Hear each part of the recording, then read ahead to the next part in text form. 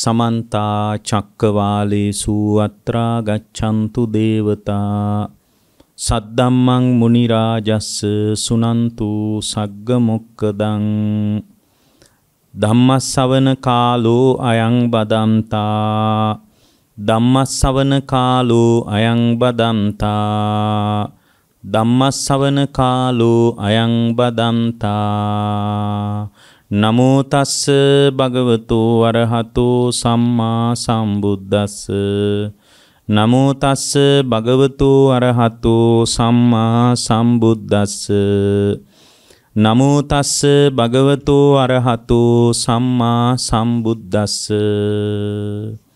ඒ අපගේ ශාස්ත්‍රූ වූ සම්මා සම්බුදුරජාණන් වහන්සේට අප හැම දෙනාගේම নমස්කාරය වේවා.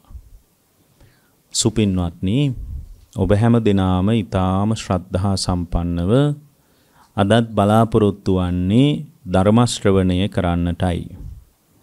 අද මේ උතුම් දේශනාව සඳහා දායකත්වයෙන් කටයුතු කරනු ලබන්නේ නොම්බර 19 එක දුම්රියපල පාර සීදුව නිවසේ පදිංචි පද්මා කහවල මහත්මිය ඇතුළු පින්වත් පිරිස දූ දරුවන් ඇතුළු පින්තුන් අද මේ දේශනාවට දායකත්වයෙන් කටයුතු කරනවා. ඔබ හැම දිනාගේම ජීවිතයට ධර්මෝපකාරය සැලසේවා කියන අදිෂ්ඨානෙන් අපි දේශනාව ආරම්භ කරනවා. පින්වත්නි, බුදුරජාණන් වහන්සේ විසින් අනුදැන වදාළ දේශනාව සෑම අවස්ථාවකම කෙලෙස් දුරු කර ගැනීම පිණිසම මතු කළ එකක්.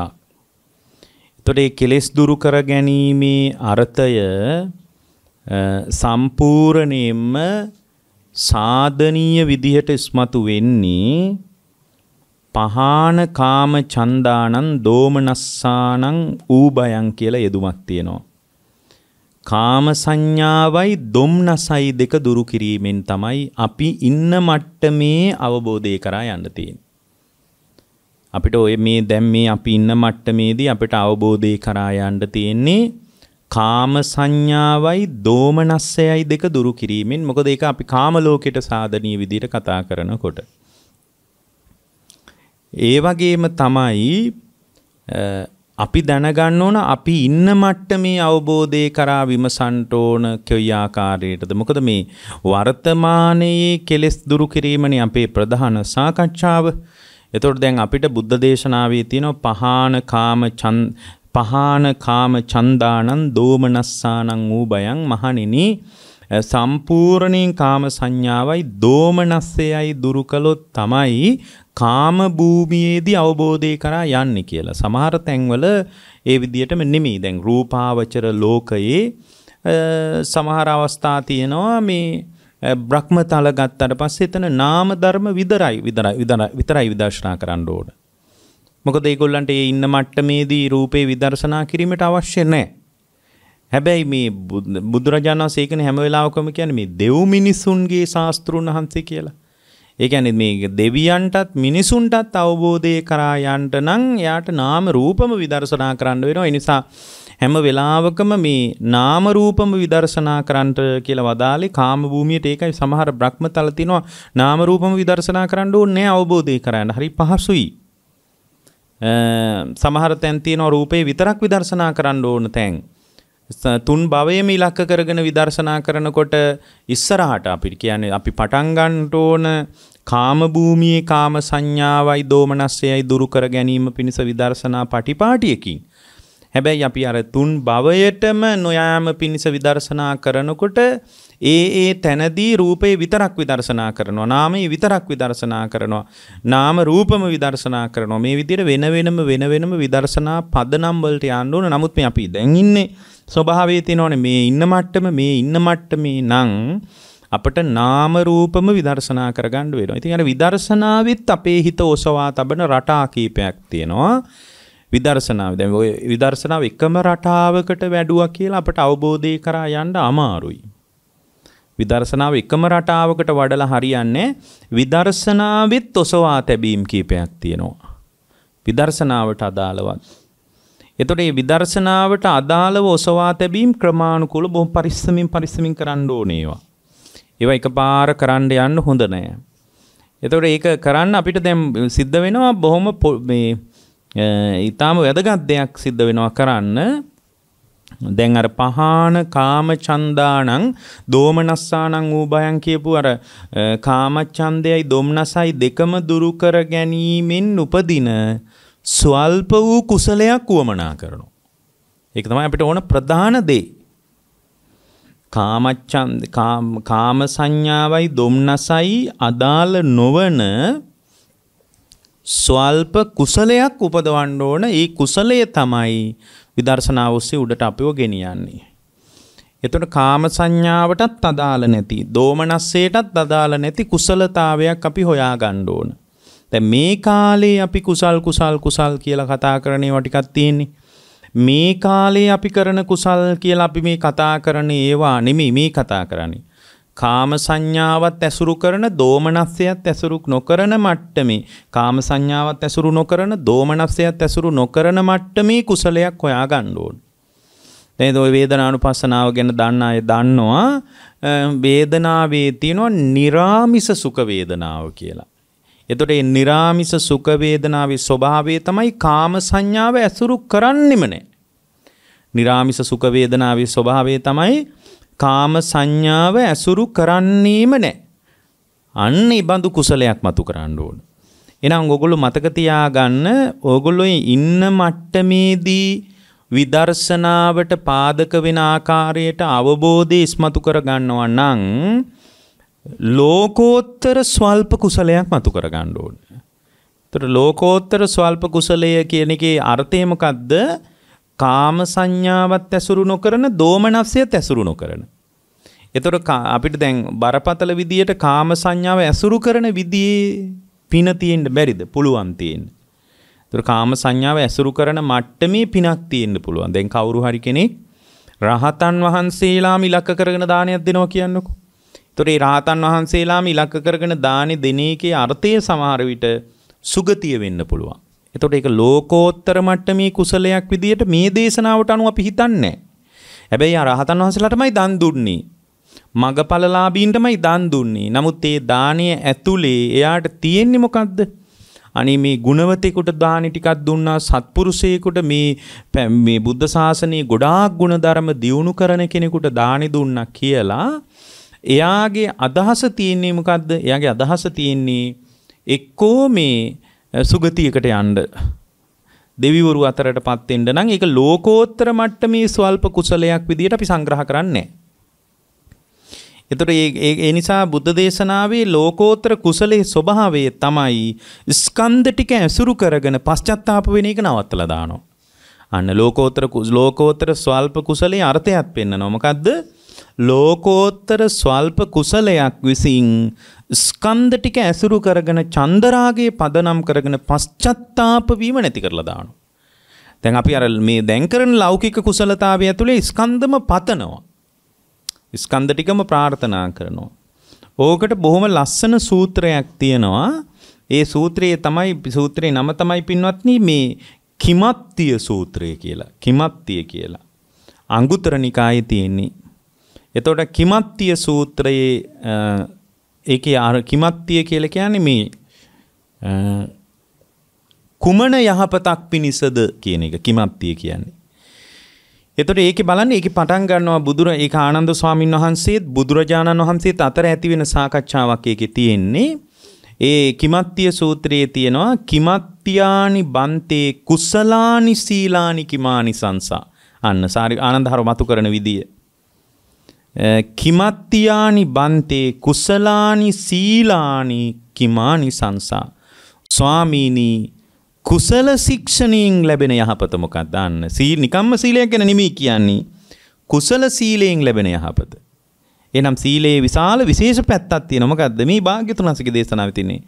කිමත්තානි බන්ති කුසලානි සීලානි කිමානි සංසා.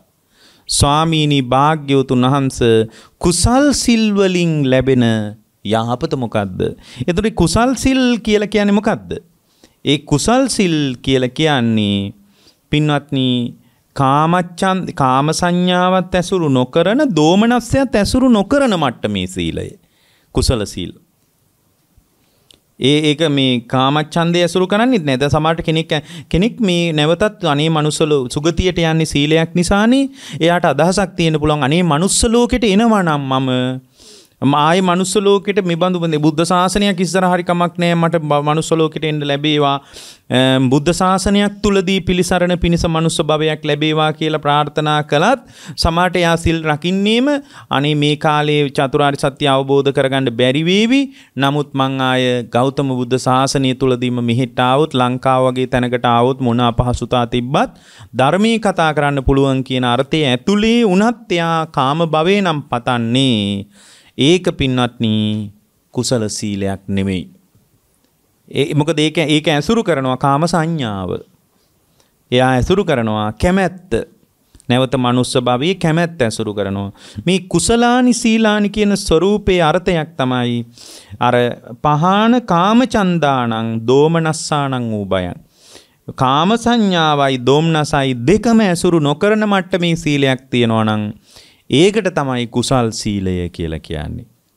ඒක තමයි කුසල සීලය කියලා අපි කතා කරන්නේ. එතකොට මේ සීලේ අර්ථය මොකද්ද? දැන් මම ඉස්සෙල්ලා කිව්වා ඔයගොල්ලන්ට යම් වෙලාවක මේ කාම සංඥාවයි දෝමනස්සයයි දෙකම ඇසුරු නොකරනවා නම් ස්කන්ධ ටික ඇසුරු කරගෙන ඒ ශ්‍රාවකයා තුල අර මේ ස්කන්ධ ටික ඇසුරු කරගෙන චන්දරාගයේ පදනම්ම උපදින චන්දරාගයේ පදනම්ම උපදින පශ්චත්තාප වීම තමයි නැති වෙන්නේ කියලා. දැන් බලන්න මේ දේශනාවේ මේක තියෙනවා. දැන් බලන්න කුසල් ආනන්ද සාවනසානෝ කුසල සීලයෙන් ලැබෙන යහපත මොකක්ද කියලා. ඒතර බුදුරජාණන් වහන්සේගේ උත්තරේ බලන්න පින්වත් මේක හරි ලස්සන දෙයක්. මොකක්ද බුදුරජාණන් වහන්සේ මතක් කරන්නේ? අවිපටිසාරත්තානිකෝ ආනන්ද කුසලානි සීලානි අවිපටිසාරානි සංසානි. කුසල සීලයෙන් ලැබෙන යහපත තමයි ආනන්ද පසු නොතැවීම. අන්න බුදුරජාණන් වහන්සේමයි වදාළේ. පසුතැවීම කියන ටික ඇති වෙන්නේ ස්කන්ධ ටික පිළිබඳ චන්දරාගේ පදනම් වුණොත්. පසුතැවීම කියන එක අදාළ වෙන්නේ ස්කන්ධ ටික අරමුණු කරගෙන පසුතැවීම පදනම් වුණොත්. දැන් මෙතන පසුතැවීමට හේතුවක් නෑ. එයා දියුණු කරන්නෙම කුසල සීලයක්. මොකද කුසල සීලය හැම වෙලාවකම ඇසුරු කරන්නේ පින්වත්නි කාම සංඥාවවත් ඒ පුද්ගලයා තුල මතුවෙන දෝමනස්සයවත්. ඒ දෙකම ඇසුරු කරන්නේ නැති නිසාම එයා සීලයකට ඇවිල්ලාම තියෙන්නේ උපේක්ෂා සහගතකමකින්. එයා සීලයට ඇවිල්ලාම තියෙන උපේක්ෂා සහගතකමකින්. ඒ නිසා එබ්බඳු උපේක්ෂා සහගතකමක් තියෙන ශ්‍රාවකයෙකුට කවදාවත් පින්වත්නි පශ්චත්තාප වීමක් නැහැ. දැන් මම කියාගෙන ඉන්නේ ස්වල්ප කුසලයක් උපද්දවන විදිය. මහා විශාල කුසල් මේ ඉන්න මට්ටමේ අපට උපද්දවන්න බෑ. ඒතර දැන් කුසල් කියනකොට ඕගොල්ලෝ හිතාගෙන ඉන්න මට්ටමේව නෙමෙයි මේ කියන්නේ ලෝකෝත්තර කුසලයක්. ලෝකෝත්තර කුසලයක් උපද්දවන රටාවයි මේ කියාගෙන ඉන්නේ. ඊට පස්සේ ඔන්න දැන් ලෝකෝත්තර කුසලයේ උපදින විදිය බලන්න. ලෝකෝත්තර කුසලයේ උපදින රටාව භාග්‍යවතුන් වහන්සේ මතක් කරනවා. ඊට පස්සේ ආනන්ද හාමුදුරුවෝ අහනවා මේ ස්වාමීනි හොඳයි මේ එහෙනම් භාග්‍යවතුන් වහන්සේ ඔබ වහන්සේ දේශනා කරන්න අවිප්පටිසාරෝපණ බන්තේ කිමත්තියෝ කිමානි සංසානි කිමානි සංසෝති ප්‍රශ්නාර්ථයක් නේ ගොඩනගන්නේ. එතකොට උන්වහන්සේ අහනවා හොඳයි ස්වාමීනි ඒ පුද්ගලයා තුල පසුතැවිල්ල නැතිකම කුමක් ආනිසංසය කරගන්නවද? හරි ස්කන්ධ. එතකොට මෙතන පසුතැවිල්ල කියලා කියන්නේ මොකද්ද? මෙතන පසුතැවිල්ල කියලා කියන්නේ පංචස්කන්ධය ඇසුරු කරගෙන චන්දරාගයේ පදනම් කරගෙන ස්කන්ධ ටික ඇසුරු කරගෙන හැම වෙලාවකම පශ්චාත්තාප වෙනවා. ස්කන්ධ මෙසේ උනේ නෑ මෙසේ වුණා. මෙසේ නොවුණා නම් හොඳයි මෙසේ වුණා නම් හොඳයි වගේ නිකන් පශ්චාත්තාප වීමක් තියෙනවා. වර්තමානයේ නිකම්ම හේතු ප්‍රත්‍ය ටික දැකලා ස්කන්ධ ටික හටගත්තා කියලා අතාරින්න බැරි කමක් තියෙනවා. ඒ අතාරින්න බැරි මට්ටමේ පශ්චාත්තාප වීමක් ඇති වෙන්නේ මොකද එයා මුලින් රැකපු සීලයම කුසල් සීලයක්. ඒතර කුසල් සීලයේ ස්වභාවය තමයි කාම සංඥාවවත් දෝමනස්සයවත් ඇසුරු නොකරන මට්ටම. ඒතර දැන් අපිට මේ කාම සංඥාවවත් දෝමනස්සයවත් ඇසුරු නොකරන මට්ටමේ සීලයක් අද ලංකාවේ අයට නැහැ. මම නම් දන්නේ ලංකාවේ බෞද්ධයන්ට එහෙම එකක් තියනවද කියලා. එක්ක කාම අනිවාර්යෙන්ම ඒ පුද්ගලයා තුළ සුගතිය පිළිබඳව ප්‍රාර්ථනාවක් ඇතුළෙමයි සීලයකට එකතු වෙලා තියෙන්නේ. ඒතර සුගතිය පිළිබඳ ප්‍රාර්ථනාවක් ඇතුළේ නිසා එයාගේ සීලය හැම වෙලාවකම කැමැත්ත ඇසුරු කරනවා. කැමැත්ත ඇසුරු කරනවා. භව නිරෝධය ඇසුරු කරන්නේ යම් වෙලාවක භව නිරෝධය ඇසුරු කරමින් එයා ශික්ෂණයකට එකතු වෙනවා නම් භව නිරෝධයේ කේන්ද්‍රගත කරගෙන සීලයකට එකතු වෙනවා නම් ඒකට අපි කියනවා මොකද්ද? කුසල් සිල් කියලා. ඒ කුසල් සීලයේ විසින් පශ්චාත්තාපේ හදන්නේ මුකුමක් ගැන පශ්චාත්තාපේද? ස්කන්ධ ටික සම්බන්ධව ඒ පුද්ගලයා තුළ පශ්චාත්තාප වීමක් නැහැ. ස්කන්ධ ටික සම්බන්ධව පශ්චාත්තාප වීම කුමක් මතද ඇති වෙන්නේ? ස්කන්ධ ටික ඇසුරු කරගෙන ඡන්ද රාගයේ පදනම්ව තමයි පසුතැවීම කියන එක හිත තුළ ඇති වෙන්නේ. හොඳට බලන්න පසුතැවීමක් ඇති වුණු වෙලාවක්. ඒ පසුතැවීම ඇති වෙන්නේ එක්ක මෙසේ විය කියලා එක්ක මෙසේ නොවිය කියලා. ඔය දෙක මතමයි පසුතැවීම ඇති වෙන්නේ. ඒ කියන්නේ මේ අන්ත දෙක ඇතුළෙමයි පශ්චාත්තාප වීම ඇති වෙන්නේ. මෙසේ වුණා එක්ක මෙසේ වුණේ නැහැ කියලා. එහෙම වුණා නම් හොඳයි එහෙම වුණේ නැත්තම් හොඳයි කියලා. ඔය දෙපැත්ත ඇතුළේ විතරයි පශ්චාත්තාප වීම ඇති වෙන්නේ. එතකොට දැන් මෙයා තුළ ඇතිවෙච්ච කුසල සීලයේ විසින් ඉලක්ක කරගන්නේ භව නිරෝධයනේ. ආය සුගතියට එමවත් දිව්‍ය ලෝකේ ආමවත් මේ මනුස්ස ලෝකෙට එමවත් ඒ කිසිම දෙයක් ඉලක්කයක් නැහැ. හැබැයි යා තුළ කුසල සීලයක් තියෙන. එහෙම ඉලක්කයක් නැති සීලයකට යම් කෙනෙක් එකතු වුණොත් ඒ ඉලක්කයක් නැති සීලය ඒකාන්ත වශයෙන්ම ඉන්ද්‍රිය සංවර සීලයමයි, වෙන එකක් නෙමෙයි. ඒ කුසල සීලේ වනාහි පංච සීලයක් නෙමෙයි, අෂ්ටාංග සීලයක් නෙමෙයි, කුසල සීලයමයි. මොකද්ද කුසල සීලය? ඉන්ද්‍රිය සංවර සීලයමයි. ඒකනේ බුද්ධ දේශනාවේ වෙන සීල් මොකක්වත් පෙන්වන්නේ නැතුව චරණ ධර්ම වල ඉන්ද්‍රිය සංවර සීලය විතරක් පෙන්වන්නේ. 15 චරණ ධර්ම තියෙනවා බුද්ධ බෝධිසත්වයන් වහන්සේලා තුල අරහත්ත්වයේ පිණිස චර්යාත්මකව මතුණු අත්දැකීම ගැන තියෙනවා. ඒකෙදි උන්වහන්සේට විඥා චරණ කියනකොට විඥා කියනකොට අෂ්ට විද්‍යාව පෙන්නනවා. චරණ කියනකොට 15 චරණ ධර්ම පෙන්නනවා. එතකොට ඒකයි බුදුරජාණන් වහන්සේ විද්‍යාචරණ වෙන්නේ කියලා කියනකොට ඔයගොල්ලෝ හොඳට බලන්න ඒකේ එකම එක සීලයයි කියන්නේ මොකද්ද? ඉන්ද්‍රිය සංවර සීලය. විද්‍යාචරණ කියලා කියනකොට චරණ ධර්ම 15න් 15 චරණ ධර්ම වලින් වෙන එක සීලයක්වත් පෙන්වන්නේ නැහැ. දැන් එහෙනම් මේ මං කියන එකක් නෙමෙයි මේක. අනවශ්‍ය වටිනාකමක් ඉන්ද්‍රිය සංවර සීලයට දෙනවා නෙමෙයි. 15 චරණ ධර්ම වල භික්ෂුවකට පැහැදිලි කරන ප්‍රාතිමෝක්ෂය එක භික්ෂුවකට අදාළයිමයි. ප්‍රාතිමෝක්ෂේ ගාවට දෙවණියට කියන්නේ ඉන්ද්‍රිය සංවර සීලය. ඊට පස්සේ ජාගරියාන් යෝගයේ භෝජනී මත්තඤ්‍යතාව ඔය වගේ කියන යනවා. නමුත් එතන සීලයක් විදියට පෙන්වන්නේ ඉන්ද්‍රිය සංවර සීලය විතරයි චරණ ධර්මවල. ඒක මූලික දේශනාවෙම තියෙන එකක් එහෙනම්. එහෙනම් මෙතන කුසල් සීලය කියලා කියන්නේ මොකද්ද? කාම සංඥාවවත් දෝමනස්සයවත් ඇසුරු නොකරන මට්ටමේ ඉන්ද්‍රිය සංවර සීලයකට එකතු වෙනවා. එතකොට ඉන්ද්‍රිය සංවර සීලේ හැම වෙලාවකම යා ඉලක්ක කරගන්නේ සම්පූර්ණ නිරෝධ සංඥාව. නිරෝධය. භව නිරෝධයම ඉලක්ක කර. එතකොට යාට ස්කන්ධ ටික සම්බන්ධව මෙසේ විය මෙසේ නොවිය කියලා පශ්චාත්තාප වීමක් නැහැ. ඒක කුසල සීලේ ප්‍රතිලාභයක්. එහෙනම් මතක තියාගන්න ස්කන්ධ ටික සම්බන්ධව මේ අපි තුල ස්කන්ධ ටික කෙරෙහි චන්දරාගය හදාගෙන අපි තුල පශ්චාත්තාප වීමක් හැම වෙලාවකම තියෙන්නේ කුමක් නිසාද? කුසල සීලයක් නැති වෙච්ච නිසා. එහෙනම් අපේ සීලයේ කැලැල් වීමක්මයි මෙතන බලපාලා තියෙන්නේ. දැන් මේ කියන්නේ මොකද්ද? ඕගොල්ලන්ට විදර්ශනා කරන්න ගොඩක් ක්‍රම තියෙනවා. ඒ ක්‍රමවලට එන්න නම් ඕගොල්ලන්ට ලෝකෝත්තර මට්ටමේ කුසලයක් උපද්දවන්න ඕන. එතකොට ලෝකෝත්තර මට්ටමේ කුසලයේ ස්වභාවය මොකද්ද? ලෝකෝත්තරයි කියන්නේ කාම සංඥාව ඇසුරු කරන්නත් බෑ, දෝමනස්සය ඇසුරු කරන්නත් බෑ. එතකොට ඒ කාම සංඥාව ඇසුරු කරන්නෙත් නැතුව, දෝමනස්සය ඇසුරු කරන්නෙත් නැතුව ස්වල්ප කුසලයක් උපද්දවන්න ඕනනේ. දැනටමත් ස්වල්ප කුසලයක් ඉපදිලා තියෙනවා. ඒක විදර්ශනා කිරීමට තරම් හයිය නැහැ. ඒ කියන්නේ කාම සංඥාව ඇසුරු නොකරන්නේද, දෝමනස්සය ඇසුරු නොකරන්නේද, ඒක ඒකාන්ත වශයෙන් ලෝකෝත්තර කුසලයක්. හැබැයි ඒක විදර්ශනා කරගන්න තරම් තවම හයිය නැහැ. ඒ කියන්නේ කුසල සීලය කියන්නේම ලෝකෝත්තර කුසලයක්. ඇයි ඒක ඇතුලේ කාම සංඥාව ඇසුරු කරන්නේත් නැහැ, දෝමනස්සය ඇසුරු කරන්නේත් නැහෙනි. නමුත් දැන් අපි දැන් මේ කුසලයේ තමයි වඩන්නේ දැන් ටිකක්.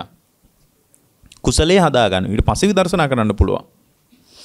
එතකොට දැන් ඒ කුසලයේම හදා ගන්නකොට ඒ ශ්‍රාවකයා තුල මතු වෙනවා මොකක්ද? ඒ කුසල සීලය පදනම් කරගෙන මතු වෙනවා පශ්චාත්තාප නොවන මානසික ස්වභාවය. ඒකට ධර්මයේ පාවිච්චි කරනවා වචනයක් පින්වත්නි අවිප්පටිසාරත්තානි කියලා. පසු නොතැවීම කියන එක. එතකොට ඒකට කියන්නේ අවිප්පටිසාරත්තානි කියලා. ඒ පසු තැවෙන්නේ නැහැ කුසල සීලය ඇසුරු කරගෙන.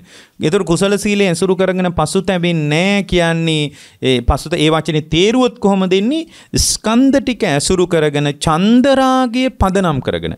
ස්කන්ධ ටික ඇසුරු කරගෙන චන්දරාගයේ පදනම් කරගෙන මෙසේ විය හෝ මෙසේ නොවිය කියන අර්ථ දෙක ඇතුලේ එයා දෝලණය වෙන්නේ. ඒ අර්ථ දෙක ඇතුලේ දෝලණය වෙන තාක්කල් තමයි පශ්චාත්තාප වෙන්නේ. මේ කුසල සීලයේ විසින් යාව පශ්චාත්තාප වෙන තැනකට එකතු කරන්නේ නෑ පින්වත්නි. එතකොට දැන් මේ විදියට කුසල සීලයක් නම් මතුවෙන්නේ මේ කුසල සීලය ඇසුරු කරන්නේ කුමක්ද? එක්ක අලෝභය ඇසුරු කරනවා, එක්ක අද්වේෂය ඇසුරු කරනවා, එක්ක අමෝහය ඇසුරු කරනවා. නැත්නම් කුසල සීලයක් මතුවෙන්නේ නෑ. එතකොට අලෝභය, අද්වේෂ, අමෝහය ඇසුරු කිරීමෙන් තමයි කුසල සීලය උපදින්නේ. ඒ අලෝභය, අද්වේෂ, අමෝහය ඇසුරු කිරීමෙන් උපදින කුසල සීලය නිසාමයි පින්වත්නි ඒක කාම සංඥාවවත් දෝමනස්සේවත් ඇසුරු නොකරන්නේ. අන්න බලන්න. එහෙනම් මේ කුසල සීලය උපදින්නේ කුමක් මතද? කුසල සීලය උපදින්නේ කුසල් මූලය මත. ඒතර කුසල් මූලය කියන්නේ අලෝභය, අද්වේෂ, අමෝහය. එතකොට අලෝභය එහෙනම් මතක තියාගන්න ලෝභය පදනම් කරගෙනත් යම් කෙනෙකුට සීලයකට එන්න පුළුවන්. අපි මේ කතා කරන සාම්ප්‍රදායික සීලයක් ලෝභය ඇතුලේ ගොඩ නැගෙන්න පුළුවන්. ඒ කියන්නේ කාම භූමිය කෙරෙහි ලෝභයෙන්ම කාම භූමිය කෙරෙහි පුදුමාකාර කාම තණ්හාවකින්ම සිල් රකින්නවා. එතකොට මේ සීලය එක්තරා විදියක ශික්ෂණයක්. ඒක බුද්ධ ශාසනය පැහැදිලි කරන කුසල සීලය නෙමෙයි. එක්තරා විදියක සීලයක් තියෙනවා. ඒ සීලය ඇතුලේ සියුම් තණ්හාවක් තියෙනවා භවය ගැන. දැන් එතකොට මෙතන කුසල සීලය කියන මේ ඉන්ද්‍රිය සංවරයේ පදනම් කරගත්ත සීලය හැම වෙලාවකම අලෝභ, ද්වේෂ, අමෝහය ඇසුරු කරනවා. ඒ නිසා පින්වත්නි කාම සංඥාවට ඒක අයිතිත් නැහැ. කාම සංඥාව පදනම් වෙන්නෙත් නැහැ. දෝමනස්සේ පදනම් වෙන්නෙත් නැහැ. ඒ නිසා මෙයා තුල පශ්චාත්තාප වීමක් නැහැ. ස්කන්ධ ටික පදනම් කරගෙන ස්කන්ධ ටික ඇසුරු කරගෙන ඒ පුද්ගලයා තුල පින්වත්නි පුද්ගලයා තුල අර නිස්සරණීයටපත් වීම කියලා අර්ථවත් කරන தත්ත්වයේ තියෙන්නේ. නිස්සරණය කියන්නේ චන්ද්‍රාගයේ දුරු කරනවා කියන එකනේ. ඒතර චන්ද්‍රාගයේ ඇසුරු කරගෙන ස්කන්ධ ටික පදනම් කරගෙන යාට පශ්චාත්තාප වීමක් නැහැ. ඊට පස්සේ ආනන්ද හැමතුරු අහන ඊළඟ ප්‍රශ්නේ තමයි දැන් ඕගොල්ලෝ තුල මතුවෙච්ච එකම ස්වල්ප කුසලයක්. දක්ෂ කෙනෙකුට මේකත් විදර්ශනාවට හරවන්න පුළුවන්. මොකද්ද කුසලය? තුන් භවය ඇසුරු කරගෙන මේ භවය කරා යන විදියේ භව නිත්‍ය ඇසුරු කරගෙන සීලයක් නොවැඩෙන එකම කුසලයක්නේ. මේ කියන්නේ සුගතිය යන අදහසින් යා සීලයක් දියුණු නොකිරීම කියන්නේම ස්වල්ප කුසලයක්. හැබැයි ඒක විදර්ශනා කිරීමට තරම් ප්‍රාමාණික හයියක් ඒකේ නැහැ. හැබැයි එක්තරා විදියක පශ්චාත්තාප මෙසේ විය මෙසේ නොවිය කියලා පශ්චාත්තාප වීමක් නැහැ. ඒ කුසල ඒකනේ බුදුරජාණන් වහන්සේගෙන් අහන්නේ මේ කිමත්ත්‍යානි බන්තේ කුසලානි සීලානි කිමානි සංසා. ස්වාමිනී භාග්‍යවතුන් වහන්සේ කුසල සීලේ ආනිසංස මොකද්ද? ඒතර භාග්‍යවතුන් වහන්සේගේ බලන්න මේ උත්තරේ කොච්චර ලස්සන උත්තරයක්ද කියලා. අපි අවිප්පටිසාරත්තානි කෝ ආනන්ද කුසලානි සීලානි අවිප්පටිසාරානි සංසා. මේ ආනන්ද කුසල සීලයක ලැබෙන යහපත තමයි පශ්චාත්තාප නොවීම. එතකොට පශ්චාත්තාප නොවීම කිව්වට මෙතන පශ්චාත්තාප වීම ඇති වෙන්නේ මෙසේ විය හෝ මෙසේ නොවිය කියන එක ඇතුලේ. දැන් යාට මෙසේ විය හෝ මෙසේ නොවිය කියන එක නැත්තේ කුසල සීලය නිසා. ඒ සීලය කාම සංඥාව ඇසුරු කරන්නේත් නැහැ, දෝමනසය ඇසුරු කරන්නේත් නැහැ. ඒ නිසා පින්වත්නි යාට තුන් භවයේ පැත්තට යන විදිහේ සීලයක් නෙමෙයි යාට තියෙන්නේ. එයාට තියෙන්නේ පින්වත්නි භව නිරෝධය ඇසුරු කරන මට්ටමේ සීලයක්. හරි. ඒ භව නිරෝධය ඇසුරු කරන මට්ටමේ සීලය කියන්නේම කුසල ස්වල්ප ලෝකෝත්තර කුසලතාවය. ඒකනේ කුසලානි සීලානි කියලා කුසල් සිල් කියලාම කියන්නේ ඒකනේ. නමුත් ඒක විදර්ශනා කිරීමට තරම් හයිය නැහැ මේ අද කාලේ හැටියට. ඒ නිසා අපි මේ කුසලයේම තව ටිකක් මෝරන්න දෙනවා, ඉඩ දෙනවා. ඊළඟට මේ මෝරණ විදිය බලන්න බුදුරජාණන් වහන්සේ වදාරනවා. දැන් මේ දේශනා බැලුවාම කෙනෙකුට බොහොම සරලයි වගේ හිතෙන්න පුළුවන්. නමුත් ඊට වඩා බොහොම බරපතල ගැඹුරක් තියෙන දෙයක් පින්වත්නි. බොහොම බරපතල ගැඹුරක් පවතින දෙයක් මේ භාගතුන් වහන්සේ අනුදැනව දාලේ. ඊට පස්සේ ආනන්ද ස්වාමීන් වහන්සේ විමසා සිටිනවා මේ මෙන්න මේ බඳු එකක්. කොහොමද ආනන්ද හඳුරු විමසන්නේ? අවිප්පටිසාරෝපණ බන්තේ කිමත්තියෝ කිමානි සංසෝති. හොඳයි ස්වාමීනි භාග්‍යවතුන් වහන්සේ ඒ බඳු පශ්චාත්තාප වීමක් නැතිකමින් ලැබෙන යහපත කුමක්ද? එහෙම ස්කන්ධ ටික ඇසුරු කරගෙන චන්දරාගයෙන් තෙත් නොවන තැනක අවස්ථානුකූලව ඇති වෙන යහපත මොකක්ද? අර මෙසේ විය හෝ මෙසේ නොවිය. අනාගතේ මේ විදියට වෙනවා නම් හොඳයි, මේ විදියට නොවෙනවා නම් හොඳයි. අනාගතේ මෙහෙම රූපයක් ලැබෙනවා නම් හොඳයි, මෙහෙම රූපයක් නොලැබෙනවා නම් හොඳයි. අනාගතේ මෙහෙම වේදනා ලැබෙනවා නම් හොඳයි, මෙහෙම වේදනා නොලැබෙනවා නම් හොඳයි. ඔන්න මෙහෙම වෙනවා නම් හොඳයි, මෙහෙම නොවෙනවා නම් හොඳයි කියන එක දෙපැත්තට වැටෙන තැනක පශ්චාත්තාප වීමක් තියෙනවමයි. ඇයි පශ්චාත්තාප වීමක් තියෙන්නේ? මෙසේ වෙනවා නම් හොඳයි, මෙසේ නොවෙනවා නම් හොඳයි කියලා ඕගොල්ලෝ හිතුවට, මෙසේ වෙනවා නම් හොඳයි, මෙසේ නොවෙනවා නම් හොඳයි කියලා පින්වත්නි ඔය ඇත්තු හිතුවට මෙසේ විය, මෙසේ නොවිය කියලා ඕගොල්ලෝ කල්පනා කරන විදියට අනුව ස්කන්ධ හටගන්නේ නැහැ. එහෙනම් එයා ඕගොල්ලෝ මෙසේ විය හෝ මෙසේ නොවිය කියලා හිතුවොත් පශ්චාත්තාප වෙන්නම වෙනවා. ඇයි? මෙසේ විය කියලා හිතාගෙන ඉන්නකොට ස්කන්ධ ටික ඒ විදියට හටගන්නේ නැහැ. මෙසේ නොවිය කියලා හිතාගෙන ඉන්නකොට ස්කන්ධ ටික වෙන විදියකට හට ගන්නවා. හේතුව ස්කන්ධ විපාකනේ. ඒ නිසා ඔයගොල්ලෝ මෙසේ විය මෙසේ නොවිය කියලා හිතුවට ස්කන්ධ ටික හට ගන්නෑ. එහෙනම් චන්දරාගේ ඇසුරු කරගෙන ස්කන්ධ ටික දෙස මෙසේ විය මෙසේ වෙනවා නම් හොඳයි, මෙසේ නොවෙනවා නම් හොඳයි කියනවා නම් පසුතැවෙන්න වෙනවාමයි. මොකද ඕගොල්ලෝ මෙසේ විය මෙසේ නොවිය කියලා හිතන විදියට ස්කන්ධ හට ගන්නෑ. ස්කන්ධ හටගන්නේ පින්වත්නි පරණ හේතුඵල ධමයකට අනුවයි. ඒ නිසා මේ පශ්චාත්තාප වීමක් ඒ පුද්ගලයා තුළ ඇති වෙනවාමයි. කුසල සීලයක් නැති වෙච්ච තැනක. හරි. එහෙනම් පසුතැවීමක් නැති දැන් ආනන්ද ස්වාමීන් වහන්සේ අහන්නේ ස්වාමීනි භාග්‍යවතුන් වහන්සේ පසුතැවීමක් නැත්තම් ඒ පසුතැවීමක් නැති තැනක ලැබෙන ආනිසංසය මොකද්ද? පසුතැවීමක් නැති තැනක ලැබෙන ආනිසංසය මොකද්ද? ඔන්න ඔතන තමයි උපදින කුසලයේ තමයි විදර්ශනා කරන්න පුළුවන්. එතකොට ආනන්ද ස්වාමීන් වහන්සේ භාග්‍යතුන් වහන්සේ මතක් කරනවා අවිප්පටිසාරෝකෝ ආනන්ද පාමුජ්ජත්තෝ පාමුජ්ජානිසංසෝති. ආනන්ද ඒ පසුතැවීමක් නැතිකමින් ලැබෙන යහපත තමයි ප්‍රමුදිත බව. පාමුජ්ජය. එතකොට මේ ප්‍රමුදිත භාවය තමයි පසුතැවීමක් නැතිකමින් උපදින මේ ආනිසංසයේ හේතුව තමයි මෙසේ විය හෝ මෙසේ නොවිය කියන අදහසක් නැති තැනක ස්කන්ධ ටික කෙසේ ඇති වුණත් එයාට අර සාමාන්‍ය කෙනෙකුට හටගන්න දුක නැහැ. හැබැයි ලොකු සැපේකුත් නැහැ. හැබැයි යාට දුකකුත් නැහැ. කනස්සල්ලකුත් නැහැ. ඊට පස්සේ උන්වහන්සේ විමසනවා හොඳයි ස්වාමීනි ඒ ප්‍රමුදිත භාවයෙන් ලැබෙන යහපත මොකද්ද කියලා අහනකොට උන්වහන්සේ මතක් කරනවා පීතිපනකෝ ආනන්ද පීතස්ස පීතානිසංසා. ඒ ප්‍රමුදිත භාවයේ නිසා තමයි ආනන්ද ප්‍රීතිය උපදින්නේ. ඔන්න ඔය ප්‍රීතිය කාම සංඥාව ඇසුරු කරන්නේත් නැහැ, දෝමනස්ය ඇසුරු කරන්නේත් නැහැ. අන්න ඒක තමයි ලෝකෝත්තර කුසලයේ විදර්ශනා කරන්න පුළුවන්. ඕගොල්ලෝ පොදුවේ වේදනාව අනිත්‍යයි නේද, වේදනාව අනාත්මයි නේද කියලා බැලුවට වැඩක් නැහැ. ඔය විදියට උපදින ප්‍රීතිය කාම සංඥාව ඇසුරු කරන්නේත් නැහැ, දෝමනස්ය ඇසුරු කරන්නේත් නැහැ. ඇයි මේ ප්‍රීතිය ඉපදුනේ? පංචකාම ආස්වාදයෙන් නෙමෙයිනේ. පංචකාමයන් ඔස්සේ ලුහු බැඳීමෙන් නෙමෙයිනේ ප්‍රීතිය හටගත්තේ. ඒ ප්‍රීතිය හටගත්තේ පින්වත්නි අර පංචස්කන්ධයේ පිළිබඳ මෙසේ විය හෝ මෙසේ නොවිය කියන බලාපොරොත්තුවක් නැති තැනක ඇතිවෙච්ච කනස්සලු නොවීමෙන්. ඒ කනස්සලු නොවීම ඇති වුණේ කුමක් මතද? කුසල සීලයක් මත.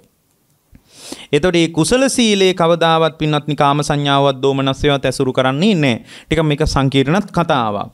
එතකොට දැන් කාම සංඥාවත් දෝමනස්යවත් ඇසුරු නොකරන මට්ටමේ සීලයක් නම් අපිට ඒක ගන්න වෙන්නේ පන්සිල් අටසිල් දසසිල් වලට එහා ගියපු ඉන්ද්‍රිය සංවර සීලයක්මයි. එතකොට මේ ඉන්ද්‍රිය සංවර සීලේ නිසාම පසුතැවීමක් නැහැ.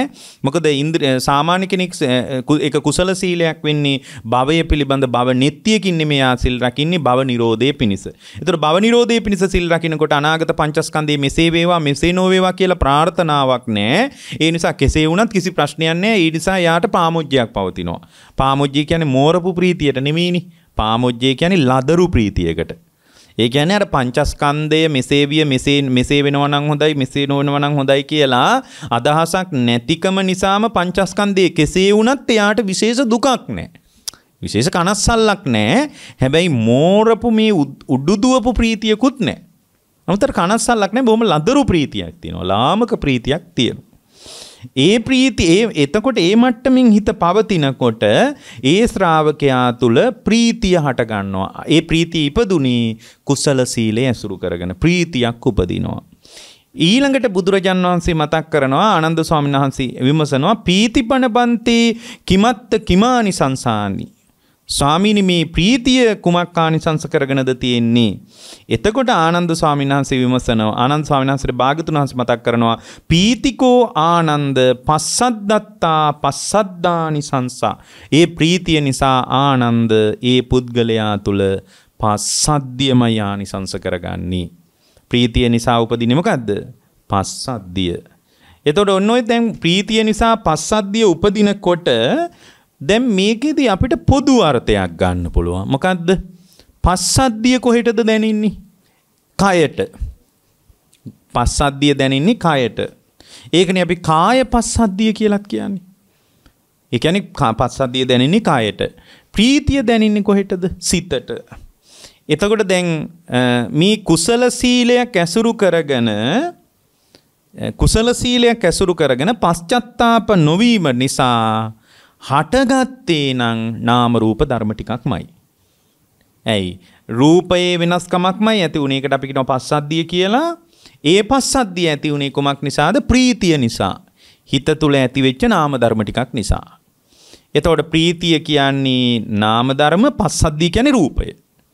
එතකොට දැන් මේ එහෙනම් මතක තියාගන්න මේ ලෝකෝත්තර මට්ටමේ වුණත් ඒ පුද්ගලයා පසු නොතැවෙන ආකාරයට කුසල සීලයක් පදනම් කරගෙන හටගන්නෙත් නිරාමිස මට්ටමේ නාම රූප පරම්පරාවක්. හරි. නිරාමිස මට්ටමේ නාම රූප පරම්පරාව ඇති වුණ මූලික හේතුව මොකද්ද? කුසල සීලය කියලා කිව්වේ. අපි ඉස්සෙල්ලා කිව්වා කුසල සීලය හැම වෙලාවකම කුසල් මුල ඇසුරු කරනවා කියලා. කුසල් මුල් ඇසුරු කරනවා. මොනවද කුසල් මුල් කියලා අපි කතා කරේ? අලෝභය, අද්වේෂය, අමෝහය. ඒ කුසල් හැම වෙලාවකම මේ කාම සංඥාව හෝ දෝමනස්සේ ඇසුරු නොකරන මට්ටමේ සීලයක් නම් ඒක කුසල සීලයක්. ඒ කුසල සීලයේ තුන් භවය අනුව යන එක ගැන වර්ණනා කරන මට්ටමේ සීලයක් නෙමෙයි. තුන් භවය අනුව යාට යන්න කිසිම උමනාවක් නැහැ. තුන් භවය අනුව යන මට්ටමේ සීලයක් නෙමෙයි. ඒ නිසාමයි අපි ඒකට කුසල සීලය කියලා පාවිච්චි කරන්නේ. එතකොට ඒ සීලේ බොහෝ විට බුදුරජාණන් වහන්සේ චරණ ධර්මවල පැහැදිලි කරපු ඉන්ද්‍රිය සංවර සීලයමයි. හේතුව ඒක එච්චර ප්‍රබලයි. බුද්ධ බෝධිසත්වයන් වහන්සේ නමක් අභිසම්බුද්ධත්වයේ පිණිස ආපු ගමනේදී උන්වහන්සේගේ චර්යාත්මක ධර්ම ටික පැහැදිලි කරද්දී මුලින්ම පන්සිල් යටසිල් මොකක්වත් කියන්නේ ඉන්ද්‍රිය සංවර සීලය කියන්නේ. ඔයගොල්ලෝ චරණ ධර්ම දිහා ආයෙත් ගිහින් බලන්න. ඒක තමයි කුසල සීලය. උන්වහන්සේ තුළ අවබෝධයේ මතු කරපු සීලය. එතකොට ඒක කුසල සීලයක් වෙන්නේ සීලේ ඉලක්කය අනුව. කෙනෙක් සිල් රකින්න පුළුවන් සුගතියට යනවා නම් හොඳයි, දුගතියට වැටෙන්නේ නැත්නම් හොඳයි කියලා. ඒක කුසල සිල් නෙමෙයි. ඒක භවයේ පිළිබඳ ඊට අර්ථයක් හොයාගෙන රකින්න සීලයක්.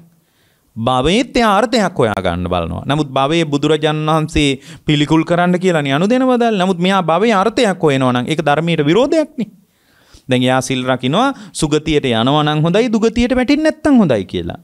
එතකොට දුගතිය පිළිකුල් කරලා සුගතිය අභිනන්දනය කරගෙන සිල් රකින්නවා නම් එයා භවයේම අභිනන්දනය කරලා සිල් රැකලා තියෙන. ඒක කුසල සීලයක් නෙමෙයි. එතකොට කුසල සීලේ හැඩය තමයි කාම සංඥාව ඇසුරු කරන්නෙත් නැහැ, දෝමනසය ඇසුරු කරන්නෙත් නැහැ. එතකොට කාම සංඥාවයි දෝමනසය දෙකම ඇසුරු නොකරන මට්ටමේ සීලයකට එකතු වෙනවා නම් ඒ සීලය භව නිරෝධයේ පිණිසමයි. හරි. ඒක කුසල සීලයක් නම් ඒ කුසල සීලය ඇසුරු කරන්නේ කුසල මූලයමයි. මොකද්ද කුසල මූලය? අලෝභ, අද්වේෂ, අමෝහ. එතකොට දැන් අලෝභ, අද්වේෂ, අමෝහ කියන්නේ නාම ධර්ම ටිකක්ද රූපයට අයිති දෙයක්ද? අලෝභ, අද්වේෂ, අමෝහ කියන්නේ අලෝභ, අද්වේෂ, අමෝහ කියන්නේ නාම ධර්ම ටිකක්. අලෝභ, අද්වේෂ, අමෝහ කියන්නේ නාම ධර්ම ටිකක්. දැන් මේ නාම ධර්ම ටික නිසා අලෝභ, අද්වේෂ, අමෝහ කියන නාම ධර්ම ටික නිසා හටගත්තේ ඒ නාම ධර්ම ටික නිසා හටගත්තේ නාම රූප පරම්පරාවක්. හැබැයි ඒක කාම සංඥාව ඇසුරුත් නොකරන දෝමනස්යත් ඇසුරු නොකරන මට්ටම එකක්. දැන් බලන්න නාම ධර්ම ටිකක් නිසා හටගත්තේ මොකද්ද? දැන් මේ අපි නතර කරේ ප්‍රීතිය පසු. දැන් බලන්න අපි කතා කරපු කතාව කුසල සීලය නිසා පසු නොතැවීමත්, පසු නොතැවීම නිසා පසු නොතැවීම නිසා පාමොජ්ජේකුත් මෝරපු නැති නිකන් මෙසේ විය මෙසේ නොවිය කියලා ප්‍රාර්ථනාවක් නැති නිසා කෙසේ වුණත් කමන්නේ වගේ එකක්. දැන් මෙහෙම වෙනවා නම් හොඳයි මෙහෙම නොවෙනවා නම් හොඳයි කියලා ඉන්නකොට එහෙම වුන් නැත්තම් අර නිකන් පොඩි කනස්සල්ලක් එනවනේ. දැන් එහෙම එකක් නැහැ. මෙසේ විය කියලා හිතන්නෙත් නැහැ මෙසේ නොවිය කියලා හිතන්නෙත් නැහැ ස්කන්ධ ටික ඇසුරු කරගෙන. එතකොට මෙසේ විය මෙසේ නොවිය කියලා දකින්න නැතිකම නිසාම යා තුල අර චන්දරාගේ පදනම් කරගෙන පශ්චාත්තාප වීමක් නැහැ. මේ පශ්චාත්තාප වීමක් නැති නිසා මෙසේ විය මෙසේ නොවිය කියන අර්ථයක් නැති නිසා කෙසේ වුණත් එයාට විශේෂ අභ්‍යන්තරික අරුබුදයක් හටගන්නේ. හැබැයි ලදරු ප්‍රීතියක් පවතිනවා. ඒකට අඬද්දී අඬන්නේ. මෙසේ විය කියලා ප්‍රාර්ථනා කරපු කෙනා අඬද්දී ආය හද්දි හොඳට තේරෙයි. මෙසේ විය කියලා අඬන කෙනා ඉද්දී මෙසේ විය මෙසේ වෙනවා නම් හොඳයි. මෙසේ නොවෙනවා නම් හොඳයි කියලා කිසි අදහසක් නැති කෙනාට විශේෂ ඇඬීමක් වැළපීමක් දෙඩීමක් නැහැ. ඒ නිසා එයාට තියෙනවා බොහොම ලදරු මට්ටමේ ප්‍රීතියක්. ඒක මෝරපු එකකුත් නෙමෙයි. අඬන්න නැතුව ඉන්න පුළුවන් හයියකුත් තියෙනවා. ඇයි යා ප්‍රාර්ථනා කළේ නැනේ මෙහෙම වෙනවා නම් හොඳයි කියලා. ඒ නිසා එහෙම නොවුණා කියලා යාට ලොකු ප්‍රශ්නයක් නැහැ. ඒ නිසාම යා තුල ඇති වුණේ මොකද්ද? ප්‍රීතියක් ඇති වුණා. ඒ ධර්ම මාර්ගය ඉස්සරහට අර කුසල සීලේ මතම එකතු වෙලා ඉන්නකොට යාට ටික කාලයක් යනකොට මේ ප්‍රීතියක් හටගත්තා. ඒ ප්‍රීතිය නිසාම දැන් මෙතන ප්‍රීතිපන බන්තේ කිමත්තියා කිමානිසංසානි ස්වාමිනී භාග්‍යවතුන් වහන්සේ මේ ප්‍රීතිය කුමක් ආනිසංස කරගෙනද තියෙන්නේ කියලා අහනකොට බුදුරජාණන් වහන්සේ මතක් කළේ පීතිකෝ ආනන්ද පස්සද්දත්තා පස්සද්දානිසංසා. ආනන්ද මේ තමා තුල හටගන්න ප්‍රීතිය ඒකාන්ත වශයෙන්ම කාය සංසිඳීම පිණිස පවතිනවා. කාය පස්ස. ඒතර කාය පස්සද්ධිය කියන්නේ කාය සංසිඳීමක්. රූපේ වෙනස්කමක්. ප්‍රීතිය කියන්නේ නාම ධර්ම ටිකක්. ප්‍රීතිය නාම ධර්ම, පස්සද්ධිය කියන්නේ රූපය.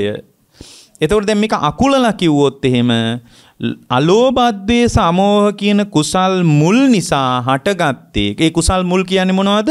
ඒවත් නාම ධර්ම. ඒවා රූපේට අයිති ඒවා නෙමෙයි. නාම ධර්ම නිසා නාම රූප પરම්පරාවක් හටගත්ත ධර්ම මාර්ගය ඇතුළෙත්. එච්චරයි. දැන් ඔන්න දැන් කුසලයක් ඉපදුනා. මොකද්ද? නාම ධර්ම ටික නිසා නාම රූප ධර්ම ටිකක් හටගත්තා. එතකොට මේ දක්වාම කියපු කතාව කුසල මූලයේ නිසා කුසල සිල් මතුවෙනවා. කුසල සිල් නිසා කෙටියෙන් කියන්නේ පශ්චත්තාප නොවෙනවා. පශ්චත්තාප නොවීම නිසාම ඒ පුද්ගලයා තුළ ප්‍රමුදිත භාවයක් හට ගන්නවා. පාමුජ්ජයක්. ඒක ලදරු ප්‍රීතියක්. මෙසේ විය මෙසේ නොවිය කියලා අඬනකොට මෙසේ විය කියලා හිතවපු නැති නිසාත් මෙසේ නොවෙනවා නම් හොඳයි කියලා හිතපු නැති නිසාත් කෙසේ වුණත් කිසි ප්‍රශ්නයක් නැහැ. එයා කොහොම වුණත් එයාට විශේෂ කඳුලක් ගලන්නෙත් නැහැ, විශේෂ හිනාවකුත් නැහැ. බොහොම ලදරු මට්ටමේ ප්‍රීතිය. ඒ නිසාම ප්‍රීතියක් හට ගන්නවා. ප්‍රීතිය නිසා කාය පස්සද්ධියක් හට ගන්නවා. මේ දක්වා කියපු ටික. දැන් මේ කතාවේ මුලටම ගිහින් බැලුවාම කුසල සීලය ඇසුරු කරන්නේ කුසල මුලනේ. කුසල මුල් ටික තමයි ඇසුරු කරන්නේ. කුසල් මුල් කියන්නේ අලෝභ ද්වේෂ අමෝහ. එතකොට දැන් අලෝභ ද්වේෂ අමෝහ කියන්නේ නාම ධර්මද රූප ධර්මද?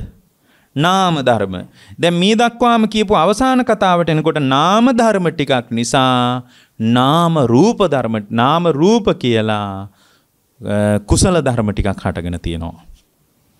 නාම ධර්ම ටික නිසා නාම රූප කියලා ධර්ම ටිකක් හටගෙන තියෙනවා. නාම ධර්ම ටික තමයි අලෝභ ද්වේෂ අමෝහ. ඒ අලෝභ ද්වේෂ අමෝහ නිසා ප්‍රීතියයි පස්සද්ධියයි හටගෙන තියෙනවා. පස්සද්ධිය කයේ ඇති වෙන එකක්, ප්‍රීතිය සිතේ ඇති වෙන එකක්. මැද තව පශ්චාත්තාප නොවීමාදී කතා ටිකකුත් තියෙනවා.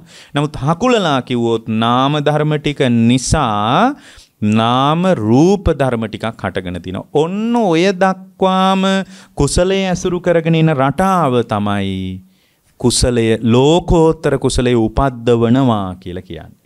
දැන් ඔන්න යාට තියෙනවා මොකද්ද? ලෝකෝත්තර කුසලයක් ඉපදිලා තියෙනවා. ඒකේ පොදු ධර්මතාවය මොකද්ද? නාම ධර්ම ටික නිසා නාම රූප ධර්ම ටිකක් හටගෙන තියෙනවා. එච්චරයි. දැන් නාම ධර්මයකුත් පේනවා. නාම ධර්ම නිසා ඉපදිච්ච නාම ධර්මයේ ප්‍රත්‍ය කරගෙන හටගත්ත නාම රූප ධර්ම ටිකකුත් පේනවා. ඔන්න ඔය විදියට දැනෙන මට්ටම තමයි ලෝකෝත්තර ස්වල්ප කුසලයක් උපද්දවනවා කියන්නේ. ඔන්න ඕක තමයි විදර්ශනා කරන්න ඕන. දැන් ඔන්න ඔතෙන්ට හොඳට තේරෙනවා නම් ඔන්න ඔය තේරෙන නාම ධර්ම නිසා දැන් මේ නිවන් මඟ වඩාගෙන යන කෙනෙක් කරන්න ඕන එකක් මේක. ඇයි මේ මෙතන නාම ධර්ම ටික තමයි කුසල් මුල්. ඒ නිසා කුසල සීලය, ඒ නිසා පශ්චාත්තාප නොවීම, ඒ නිසා ලාමක ප්‍රීතියක්, ඊළඟට මෝරපු ප්‍රීතියක්, ඒ නිසා පස්සද්ධියක්. හකුලලා කිව්වොත් මූල හේතුව අලෝභද්වේ සමෝහ. ඒ නිසා ඒක නාම ධර්ම. අලෝභද්වේ සමෝහ කියනවා මානසික තත්ත්වයක්. ඒ නාම ධර්ම ටික නිසා හටගත්තේ මොනවද? නාම රූප ධර්ම ටික. එහෙනම් නාම ධර්ම ටික නිසා නාම රූප හට ගන්නවා කියලා දැන් අපිට මේ ධර්ම මාර්ගයේ ඇතුලේ මේක නේද වෙන්නේ කියලා පේනවා. මම නිවන් මඟ වඩනවා, මම භාවනා කරනවා, මම පිළිවෙත් පුරනවා කියලා ඕගොල්ලෝ මොන වචනෙන් කිව්වත් නාම ධර්ම ටික නිසා නාම රූප પરම්පරාවක් ඇති වෙලා ධර්ම මාර්ගයේ වඩන මා තුලත්. දැන් එහෙමනම් නාම ධර්ම ටික නිසා නාම රූප ටිකක් හටගෙන, හැබැයි නාම ධර්ම අකුසල් නෙමෙයි. අලෝභද්වේ සමෝහ. ඒ නිසාම හටගත් නාම රූප પરම්පරාවත් අකුසල් ධර්ම නෙමෙයි. කුසල ධර්මයි. ඇයි? කුසලය නම් හේතුව ප්‍රත්‍ය ටිකත් කුසල් වෙන්න එපායේ. පින්වත්නි, හේතුව කුසල් වෙලා මෙතන ඵලයක් විදියට අපි තුල හටගත්තෙත් කුසල්මයිනේ. ඒ නිසා මේ කුසලය නිසා කුසල් ධර්ම ටිකක් හටගෙන, එතකොට දැන් නාම ධර්ම නිසා නාම රූප ධර්ම ටිකක් හටගෙන, හැබැයි ඒක අවිද්‍යාව සහගත අසෘතවත් පෘථග්ජනික මට්ටමට නෙමෙයි. ධර්ම මාර්ගයේ ඉන්න මා තුල සිද්ධ වෙන්නේ නාම ධර්ම ටික නිසා නාම ධර්ම ප්‍රත්‍යයෙන් නාම රූප ධර්ම ටිකක් හට ගැනීමක්මයි කියලා ඔතන්ට යනකොට ඕගොල්ලන්ට ওই විදියට පේනවා නම් ඔන්න ඕක තමයි ඕගොල්ලෝ තුල මතුවෙච්ච ලෝකෝත්තර කුසලය. දැන් තමයි විදර්ශනා කරන්න පුළුවන් සෝතාපන්න වීම පිණිස. දැන් කුසල දැන් යාට හොඳට මේක වැටහෙන්න ඕන. ඒ වැටහිච්ච කෙනාට පුළුවන් මේ නාම රූප પરම්පරාවම අල්ලගෙන විදර්ශනා කරන්න. නාම රූප ධර්මම අල්ලගෙන විදර්ශනා කරන්න පුළුවන්. ඕගොල්ලන්ට ඕන නම් පුළුවන් එක මේ ඒ කියන්නේ නාම රූප ධර්ම නිසා නාම රූප ටිකක් හට ගන්නවා කියලා විදර්ශනා කරන්න පුළුවන්. ඒක ටිකක් සංකීර්ණයි වගේ නම් නාම ධර්ම නිසා රූපේ හට ගන්නවා කියලා විදර්ශනා කරන්න පුළුවන්. ඇයි? පස්සද්ද කාය පස්සද්ධියක් නැති උනේ. ඒ කියන්නේ අලෝභද්වේ සමෝහ නිසා කුසල මුල් ටිකක්, ඒ කුසල් මුල් ටික නිසා කුසල සීලයක්, කුසල සීලය නිසා පශ්චාත්තාප නොවීමක්, පශ්චාත්තාප නොවීම නිසා ඒතකොට පශ්චාත්තාප නොවෙනවා කියනකොට අපි ඒක විස්තර කරා. පසු නොතැවීම නිසා එයා තුළ ඇති වුණා එක්තරා විදියක පාමොජ්ජයක්, පාමොජ්ජය නිසා ප්‍රීතියක්, ප්‍රීතිය හිතට අයිති, ප්‍රීතිය නිසා පස්සද්ධියක්, පස්සද්ධිය කයට අයිති. දැන් ඔයගොල්ලෝ මේක ටික සංකීර්ණයි වගේ නම් නාම ධර්ම නිසා රූපේ හට ගන්නවා කියලා ඕන විදර්ශනා කරන්න. හැබැයි නාම ධර්ම නිසා නාම රූපම තමයි හටගන්නේ. නිකන් එක සංකීර්ණයි වගේ නම් පස්සද්ධිය කයටනේ දැනෙන්නේ. දැන් මේ කයට දැනෙන මට්ටම ඇති උනේ කුසල සීලේ නිසානේ. කුසල සීලේ මතු උනේ අලෝභද්වේ සමෝහේ නිසානේ. අලෝභද්වේ සමෝහ කියන්නේ නාම ධර්මනේ. නාම ධර්මනේ. එතකොට මේ නාම ධර්ම ටික නිසා රූපය හට ගන්නවා කියලා විදර්ශනා කරන්න පුළුවන්. ඔතන්ට එන එකත් ටිකක් අමාරුයි වගේ නම් ඒත් අමාරුයි හාඳුරන්නේ කියලා අවංකව කියනවා නම් පටන් ගත්ත තැනම විතරක් කරන්න පුළුවන්. මොකද්ද? බුදුරජාන් වහන්සේ උන්වහන්සේගෙන් විමසා හිටියා මොකද්ද?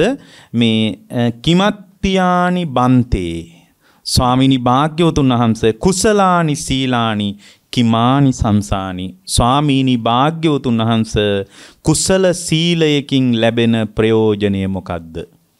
කුසල සීලයකින් ලැබෙන ප්‍රයෝජනය මොකද්ද? එතකොට දැන් ඕකනේ ඔතනින් පටන් ගත්තේ. කුසල සීලය හොඳට කල්පනා කරන්න. කුසල සීලය කියලා අපි අර්ථවත් කරගත්තේ ඉන්ද්‍රිය සංවරය නම්, එතකොට ඉන්ද්‍රිය සංවරය බාහිරව අත්දකින්න තත්ත්වයක් නේ. ඒ කියන්නේ ඉන්ද්‍රිය සංවරය තුලින් බාහිර නිකන් රූපකයෙත් වෙනස්කමක් ඇති වෙනවා. මොකද සීලය කියනකොටම අපිට කාය සංවරය කියලා අර්ථයකුත් මතුවෙනවනේ. සීලය කියනකොට කයේ වචනේ සංසුන්කමක් කියලාම මතුවෙනවනේ සීලය කියන අර්ථය ඇතුලේ. ඒතර කුසල සීලය මතුනේ, කුසල සීලය කය තුල ඇති වෙච්ච සංසිද්ධියක් නම්, කායික සංවරකමක් නම්, ඒ කුසල සීලය මතුනේ කුමක් නිසාද? කුසල් මුල් නිසා. කුසල් මුල මොකද්ද? අලෝභද්වේ සමෝහ. ඒ නිසා යා තුල කායික සංවරකමක් ඇති වුණා. ඒක තමයි රූපය. එහෙනම් නාම ධර්ම ටික ඇසුරින් රූපය හටගත්තා කියලා ඔතනමත් විදර්ශනා කරනවා. හැබැයි ඒක මෝරපු කුසලයක් නෙමෙයි. එතකොට මේ කුසල සීලය වනාහි කායිකව මතුවෙන ඕලාරිකව අත්දකින්න පුළුවන් තත්ත්වයක් බැලූ බැල්මටම සංවරකමක් පේනවා කයි කුසල සීලය ඇසුරු කරගෙන. නමුත් ඒ කුසල සීලේ මතුවුනේ කුසල් මුල නිසා. මොකද්ද කුසල් මුල? අලෝභ ද්වේෂ සමෝහ. ඒක නාම ධර්ම ටික. ඒ නාම ධර්ම ටික නිසා මතුවුනේ කුසලයක්. ඒ නාම ධර්ම ටික නිසා මතුවුනේ මොකද්ද? කුසලයක්. මොකද්ද ඒ කුසලය? කුසල් සීලය. ඒක රූපයට සම්බන්ධයි. ඒක රූපයට සම්බන්ධ බැලූ බැල්මටම යා තුළ රූපේ වෙනස්කමක් තියෙනවා. ඉන්ද්‍රිය සංවර සීලයක් රකින්න කෙනත් සීලයක් නැති කෙනත් ගත්තාම බැලූ බැල්මට එළිය ඉඳලා බැලුවාම රූපේ වෙනස්කමක් තියෙනවා. එයා තුළ අතපය චලනය කිරීමේ හිත යම් කිසි සංසුන්කමක් තියෙනවා. එහෙනම් අර කුසල මූලේ නිසා කුසල සීලයක් ඉපදුනා. කුසල සීලේ වනාහි රූපයයි, කුසල් මුල වනාහි නාමයයි. නාම ධර්ම නිසා රූපය හටගත්තා කියලා බලන්න පුළුවන්. හැබැයි ඒක මෝරපු කුසලයක් නෙමෙයි. ඒක විදර්ශනා කරද්දී ඕගොල්ලන්ට විදර්ශනා පටිපාටි කීපයක් කරන්න පුළුවන්. ඒ විදියට දැකලා ඕගොල්ලෝ පුළුවන් නම් විදර්ශනා කරන්න කලාප වශයෙන්. ඒකට අපි කියනවා කලාප විදර්ශනාව කියලා. ඒතර කලාප විදර්ශනාව කියලා කියන්නේ අර රූපයේ දෙස බලනවා. රූපේ දිහා බලාගෙන මේ රූපය කොහොමද බිඳෙන්නේ කියලා බලනවා. රූපේ බිඳෙන්නේ කොහොමද කියලා බලනවා. ඒතර මේ රූපේ එකපාරම බලන්නේ මේ කුසලයට අනුව මේ පුද්ගලයා තුළ මතුවෙන කුසල් මුලට අනුව කුසලයේ උපදිනකොට රූපේ බිඳිලා යනවා. කුසලයක් වශයෙන් එහෙම බලන්නේ. අපි ඉස්සෙල්ලම බලන උත්පත්තිය මරණය දෙකෙන් රූපේ බිඳිලා යනවා නේද කියලා බලනවා. මගේ රූපය උත්පත්තිය සහ මරණය දෙකෙන් බිඳෙනවා නේද? එහෙම බිඳෙනවා නම් ඒක අනිත්‍යයි නේද? දුකයි නේද? අනාත්මයි නේද කියලා බලනවා. ඊට පස්සේ විදර්ශනා කරනවා වයස්ගත වීමෙනුත් රූපය බිඳෙනවා නේද? මේ රූපේ වයස්ගත වීමෙනුත් බිඳෙනවා නේද? ඒ වයස්ගත වීමෙන් රූපේ බිඳි බිඳි යන නිසා ඒක අනිත්‍යයි, දුකයි, අනාත්මයි කියලා බලනවා. ආහාරයට අනුවත් මේ රූපේ බිඳෙනවා නේද? ආහාරයෙන් හටගත්ත රූපය ආහාරයේ නිසාත් බිඳෙනවා නේද? ඒ නිසා අනිත්‍යයි, අනාත්මයි කියලා බලනවා. මේ රූපය ඍතුවට අනුවත් බිඳෙනවා නේද? ඒ නිසා අනිත්‍යයි, දුකයි, අනාත්මයි කියලා බලනවා. මේ රූපේ කර්මයට අනුවත් බිඳෙනවා නේද? ඒ නිසා අනිත්‍යයි, දුකයි, අනාත්මයි කියලා බලනවා. දැන් බලනවා ওই විදිහට විදර්ශනා කරලා දැන් බලනවා මේ රූපය නාම ධර්ම වලට අනුවත් බිඳෙනවා නේද? මා තුල අලෝභ ද්වේෂ අමෝහ කියන කුසල මූලයේ ඇති වෙනකොට ඒකට අනුව රූපේ බිඳෙනවා නේද? ලෝභ ද්වේෂ මෝහ කියන අකුසල ධර්ම හට ගන්නකොට ඒකට අනුවත් රූපේ බිඳෙනවා නේද කියලා ලෝභ ද්වේෂ මෝහ වලට අනුව රූපේ බිඳෙන ආකාරයයි අලෝභ ද්වේෂ අමෝහ වලට අනුව රූපේ බිඳෙන ආකාරයයි වෙන වෙනම බලනවා. එහෙම බිඳෙනවා නම් අලෝභ ද්වේෂ අමෝහ කියන කුසල මුල් නිසා හටගත් ස්වභාවයක් තමයි කුසල සීලය. ඒක රූපේ පැහැදිලි වෙනස්කමක්. මොකද සීලය කියනකොටම කයට සම්බන්ධ කරලමයි ධර්මයේ පැහැදිලි කරන්නේ. සීලය කියනකොට කයට සම්බන්ධ කරලමයි පැහැදිලි කරන්නේ. එහෙමනම් මේ විදියට රූපය බිඳෙනව නේද කුසල් මුල් වලට අනුව? ඒක නේද මං කලින් හිටපු උද්වේගකාරී චලනයන් මා තුල දැන් නැත්තේ කුසල් මුලට අනුව කුසල් මුලට අනුව කුසල සීලයක් මා තුල හටගෙන. හැබැයි කුසල් මුල දුර්වල වෙනකොට මේ කායිකව ඇතිවෙච්ච කාය පස්සද්ධියක් දුර්වල වෙලා යනවා.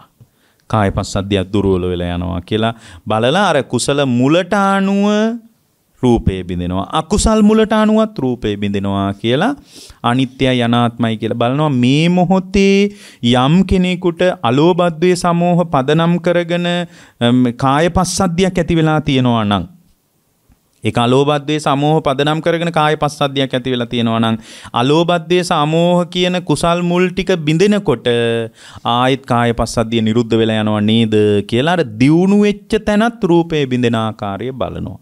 ඔය විදිහට මාසයක් විතර බලනකොට වේගින් හිත දියුණු වෙන්න ගන්නවා. ඊට පස්සේ ඔය විදිහට බලලා එයාට පුළුවන් යමක විදර්ශනාවට එකතු වෙන්න. මොකද යමක විදර්ශනාව කියන්නේ යුගල වශයෙන් අරගෙන විදර්ශනා කරනවා. අර ස්වල්ප කුසලයක් උපද්දවන්නේ නැතුව මොනවා හරි විදර්ශනා කරන්න හිතන්න එපා. දැන් මේ බලන්නේ අකුසල පැත්තේ නෙමෙයි ඇත්තටම. කුසල් පැත්තේ බලන්නේ. අලෝභ අද්වේෂ අමෝහ කියන කුසල් මුල් නිසා කාය පස්සද්ධියක් හටගත්තා. එහෙමත් නැත්නම් මේ සම්පූර්ණ කතාව දිහා බලන්න බැරි නම් ඕගොල්ලන්ට පුළුවන් මේ කුසල සීලේ මතුවෙන්නේ නාම ධර්ම ටික නිසා නේද කියලා බලන්නත් පුළුවන්. හැබැයි මේක සම්පූර්ණ කතාව බැලුවොත් උපන් කුසලයේ ප්‍රබලයි. ඒක විදර්ශනා කරන්න පුළුවන් නම් ඊටාම තියුණුයි. මොකක්ද මේ බලන්නේ? එයා බලන්නේ අලෝභ ද්වේෂ සමෝහ කියන කුසල් මුල් ටික නිසා ඒවා නාම ධර්ම නිසා නාම රූප හටගෙන. නාම රූප හටගෙන. මොකද්ද රූපය? නාමයේ තමයි ප්‍රීතිය, රූපේ තමයි පස්සද්ද කාය. කාය පස්සද්දයක් හටගෙන. ඇතුලේ පසුණු තැවීම ආදී තවත් මැද හේතු ටිකක් තියෙනවා. ඒ හේතු ටික ගැන දැනුවත් වුණාම ඇති. නමුත් විදර්ශනා කරද්දී ඒක අවශ්‍ය නැහැ. නාම ධර්ම ටික නිසා නාම රූප ධර්ම හටගෙන. මොනවද නාම ධර්ම ටික? අලෝභ ද්වේෂ සමෝහ. ඒ නිසා හටගත්ත නාම ධර්මයේ මොකද්ද? ප්‍රීතිය.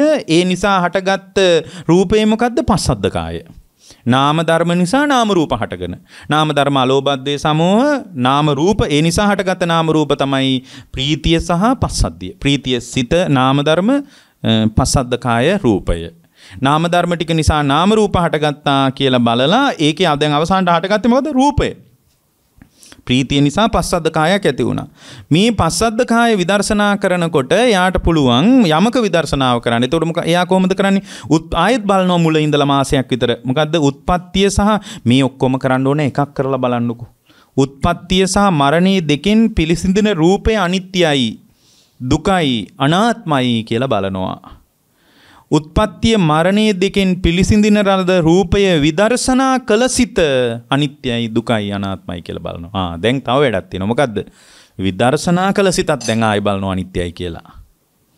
වයස්ගත වීමෙනුත් රූපය බින්දිනවා අනිත්‍යයි, දුකයි, අනාත්මයි කියලා බැලුවා. ඒක කලාප විදර්ශනාව කියලා අපි කියනවා.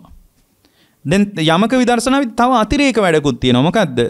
වයස්ගත වීමෙන් රූපේ බින්දිනවා. ඒවා අපි තේරුවෙත් නැහැ. ඉතින් වයස්ගත වීමෙන් බින්දින බව ඔයගොල්ලෝ දන්නවනේ. වයස්ගත වීමෙන් රූපේ බින්දෙනවා තමයි. ඒක අනිත්‍යයි, දුකයි, අනාත්මයි. අනිත්‍යයි, දුකයි, අනාත්මයි කියලා ඒ වෙලාවේ බැලුවේ තව සිතකින්නේ. අනිත්‍යයි, දුකයි, අනාත්මයි කියලා එයා බැලුවේ තවත් සිතකින්. ඒ බලපු සිතත් අනිත්‍යයි, දුකයි, අනාත්මයි කියලා බලනවා.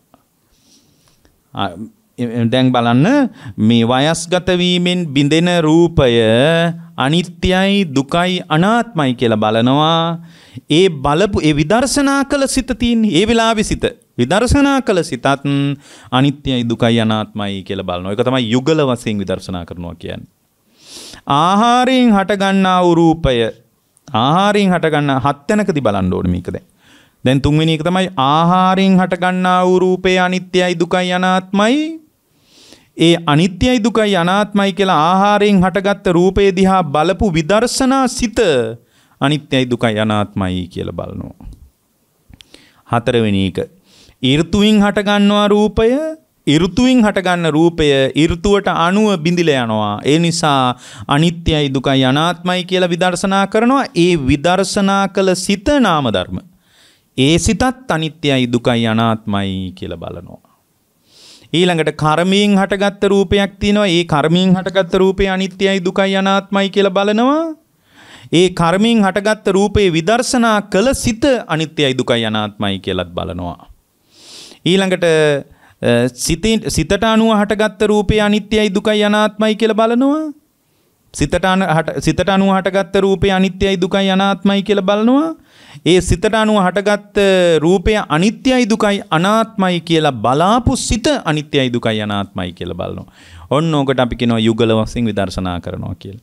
ඊට පස්සේ හත්වෙනි එක මොකද්ද? හත්වෙනි එක තමයි පින්වත්නි අලෝභ ද්වේෂ අමෝහ කියන කුසල් මුල් ඇසුරු කරගෙන ඒ කුසල් මුල් හේතු කරගෙන කුසල සීලයෙන් ඇසුරු කරගෙන උපන් පස්සද්ද කාය අනිත්‍යයි, දුකයි, අනාත්මයි කියලා බලනවා. ඒ පස්සද්ද කාය දැන් මේ ඒකනේ අපි කුසලයේ උපද්දවපු. ඒ පස්සද්ද කාය අනිත්‍යයි, දුකයි, අනාත්මයි කියලා බලපු විදර්ශනාත්මක සිතත් අනිත්‍යයි, දුකයි, අනාත්මයි කියලා බලනවා. ඔන්න ඔය විදිහට හත් තැනකදී අපි විදර්ශනා කරනවා. මේ සප්තානුපස්සනාව එහෙම නෙමෙයි. මේකට අපි කියන්නේ යමක විදර්ශනාව කියලා. එතකොට ඒ විදියට යමක විදර්ශනාව ඒ විදියට බඩනකොට එයාට මේ ප්‍රධාන වශයෙන් සිත විදර්ශනා කරන ආකාරය පේන්න ගන්නවා පින්නත්. ඔය විදියකට ඊළඟට තවත් ටිකක් ඕක දියුණු වෙනකොට ඒත් නිකන් මගපල අවබෝධේ කරා යා බර වෙන්නේ නෑ වගේ තේරෙනවා නම්, නිවෙන්නේ නෑ වගේ තේරෙනවා නම් යා තවත් සිතක් පිටිපස්සට ගිහින් විදර්ශනා කරනවා. කොහොමද දැන් යා බලන්නේ? දැන් අපි මේ උපදෝප කුසලමය අසුරු කරගෙන බලමුකෝ. අලෝභ ද්වේෂ අමෝහ කියන කුසල මූලයන් එහෙමත් නැත්නම් මේ කුසල සහගත නාම ධර්ම ටික නිසා උපන් රූපයක් තියෙනවා, පස්සද්ද කායක්. ඒ පස්සද්ද කාය අනිත්‍යයි, දුකයි, අනාත්මයි කියලා බලනවා. මොකද කුසල් මුල් පදනම් කරගෙන ඇති වෙච්ච එක අකුසල් මුල් පදනම් වෙනකොට බිඳිලා යනවා. කුසල් මුල් තුල ස්ථාවර වෙලා නැහැ. මොකද මම තාම මගපල අවබෝධය තහවුරු කරගෙන නැති නිසා. ස්ථීරව අකණ්ඩව මගේ සිත තුල කුසල් සහගතකම තහවුරු වෙලා මගේ හිතේ නෑ පින්වත්නි. ඒ නිසා හැබැයි මේ මොහොතේ පස්සද්දකාය මතු වුණා නම් ඒ පස්සද්දකාය මතු උනේ කුසල් මුල් නිසා. කුසල් මුල් නිසා හටගත්ත පස්සද්දකාය කුසල් මුල් නිරුද්ධ වෙනකොට නිරුද්ධ වෙලා යනවා. ඒ නිසා අනිත්‍යයි දුකයි අනාත්මයි කියලා බලනවා. ඒ අනිත්‍යයි දුකයි අනාත්මයි කියලා නාම ධර්ම ටික නිසා හටගත්ත මේ පස්සද්දකාය අනිත්‍යයි දුකයි අනාත්මයි කියලා විදර්ශනා කළ සිත අනිත්‍යයි දුකයි අනාත්මයි කියලා තව හිතකින් බලනවා. ඒ සිතත් ඒ මොහොතේම අනිත්‍යයි දුකයි අනාත්මයි කියලා තවත් තුන්වෙනි සිතකින් බලනවා. ඔන්න ඔය විදියට බලනකොට එයාගේ සිත තුළ ඊටාම සියුම් සංස්කාර විතරක් ඉතුරු වෙලා සියලුම සංස්කාර බිඳි නිරුද්ධ වෙන්න ගන්නවා. එතකොට තමයි කුසලයේ මත තහවුරු වෙන්නේ. ඉතින් ඔන්න ඔය විදියට යම් කෙනෙකුට විදර්ශනා කරන්න පුළුවන්. ඕකට අපි කියනවා මොකද්ද? පටිපාටි විදර්ශනාව කියලා ඔකට කියන්නේ. තවත් සිතක් විදර්ශනා කරනවා. හැබැයි විදර්ශනා කරන්න ඔක හෙට බෑ. එයා ස්වල්ප කුසලයක් උපද්දවන්න ඕන. ස්වල්ප කුසලයක් උපද්දවන්න ඕනේ. ඒතකොට ඒ උපද්දවන්න නම් එයාගේ ලෝභයේ මැඩ පවත්වලා, ද්වේෂයේ මැඩ පවත්වලා, මෝහයේ මැඩ පවත්වලා, ඒකට දන් දීම වගේ දේවලුත් උදව් කරනවා. ලෝභ ද්වේෂ මෝහ මැඩ පවත්වලා අලෝභ ද්වේෂ සහගතකම ඇතුලේ එයා කුසල් සීලයකට සමවදින්න ඕන. ඒ කුසල් සීලයකට සමවදිනකොට ඒ කුසල් සීලයේම ඇසුරු කරගෙන එයා තුල පශ්චාත්තාප වීමක් නැහැ. මොකද ඒ කුසල් සීලයේ භවය ඇසුරු කරන එක නෙමෙයි. මොකද ඒ කුසල් සීලේ හැම වෙලාවකම පින්වත්නි කාම සංඥාවවත් දෝමනස්සේවත් ඇසුරු නොකරන මට්ටමේක. ඒ නිසාම යාට පශ්චාත්තාප වීමක් නැහැ. මෙසේ විය මෙසේ නොවිය කියලා අර්ථයක් නැහැ. කෙසේ වුණත් එයාට බොහොම සිත එක්තරා විදියක මැදහත්ව පවතිනවා. ඒකටමයි අපි කියන්නේ නොමේරු ප්‍රීතිය කියලා. පාමොජ්ජේ කියලා ධර්මයේ කියනවා. ඒ පාමොජ්ජේ නිසාම බලන්න මේ නිකන් එළිය බැලුවත් ප්‍රීතියක් හට ගන්නවා. බලන්න මේ ස්කන්ධ දුක ඇතුළේ ලෝකේ අඬා වැටෙද්දි මට නෑ නේ එහෙම දුක කියලා අර හිත තුල නිකම්ම ටික ටික ඒ කුසලතාවයේ මතම හිත පවත්වන්න ගියාම හිත ප්‍රීතිමත් වෙන්න ගන්නවා. ඒ ප්‍රීතිය නිසා කාය පස්සද්ධියක් උපදිනවා. ඔන්න ඔය කාය පස්සද්ධිය උපදවා ගත්ත කෙනා තමයි ওই විදිහට විදර්ශනා වඩන්න ඕන. ඒ කාය පස්සද්ධිය උපදවා ගැනීම පිණිස අපි හැම කෙනෙක්ම ටික ටික උත්සාහ කරන්න ඕනේ. ඒක උපදිනවා හිතේ ගොඩාක් අමාරු එකක් නෙමෙයි. ඒ නිසා මේක ටිකක් සංකීර්ණ කතාවකුත් මම බොහොම සරල කරලා පැහැදිලි කළේ. ඔබ හැම දිනාටම මේ ආකාරයෙන් විදර්ශනාත්මක රටාවකට ගැඹුරු විමර්ශනයක් පිණිස සියලු දිනාටම මේ උතුම් බුද්ධ දේශනාව හේතුපකාර වේවා කියලා අදිෂ්ඨාන කරනවා. දැන් අපි ඒතකොට විදර්ශනා පටිපාටි ගණනාවක් කිව්වා. පටිපාටි විදර්ශනාව, යමක විදර්ශනාව, කලාප විදර්ශනාව ආදී විදර්ශනා කීපයක් කළා. ඉතින් විදර්ශනාව ටික එක එක ආකෘතියෙන් බලන්න ඕනේ. එතකොට කෙලස් ටික දුර්වල වෙන්නේ නැත්නම් තවත් විදර්ශනා රටාවන් වලට එකතු වෙන්න පුළුවන්. හැබැයි කොහොම හරි නිවෙන්න පුළුවන්. අපි දන්නේ කොහොමද නිවෙන්නේ කියලා. කොහොම හරි නිවෙන්න පුළුවන්. එකම විදර්ශනා රටාවක් ඇතුලේ වාසය කරන්න එපා. එක එක විදිහට බලන්න. ඒකත් හරියන්නේ නැත්නම් තවත් සිතක් විදර්ශනා කරලා බලන්න තවත් සිතකින්. ඒ විදිහට බලනකොට ටික කෙලස් ගතිය අඩු වෙවි යන බව තේරෙයි. ඒ නිසා ඔබ හැම දිනාටම මේ උතුම් දේශනාව උතුම් මඟඵල නිවන් පිණිසම හේතු වාසනා වේවා. අද මේ උතුම් දේශනාවේ දායකත්වයෙන් කටයුතු කරන්නේ නොම්බර 19 එක දුම්රියපල පාර සීදුව නිවසේ පදිංචි පద్මා කහවල මහත්මිය ඇතුළු දූ දරුවන් ප්‍රදාන පින්වත් පිරිසයි අද මේ උතුම් දේශනාවට දායකත්වයෙන් කටයුතු කරන්නේ. පద్මා කහවල මාතාව බොහෝම සත්පුරුෂ කෙනෙක්, කල්යාණ කෙනෙක්, ගුණවත් කෙනෙක්. එතුමිය ජීවමානව භාග්‍යවතුන් වහන්සේගේ ධර්මයේ දියුණු කරගන්න උත්සාහ කරන කෙනෙක්. ඒ නිසා පద్මා කහවල මාතාව ප්‍රදාන ඔබ හැම දිනාටම මේ කුසල් ජීවිතාවබෝධය, ධර්මාවබෝධය පිණිස හේතුපකාර වේවා කියලා අපි අදිෂ්ඨාන කරනවා. නොම්බර 19 එක දුම්රියපල පාර සීදුව නිවසේ පදිංචිව සිට 2020 වර්ෂයේ අප්‍රේල් මාසයේ 13 වෙනි දින පරලෝ සැපත් වුණු විශ්‍රාමලත් තැපැල් ස්ථානාධිපති ඩී.පී. කහවල මහත්මයාට ස්වාමි පුරුෂයාණන්ට පියතුමන්ට මේ කුසල් අනුමෝදනා වේවා.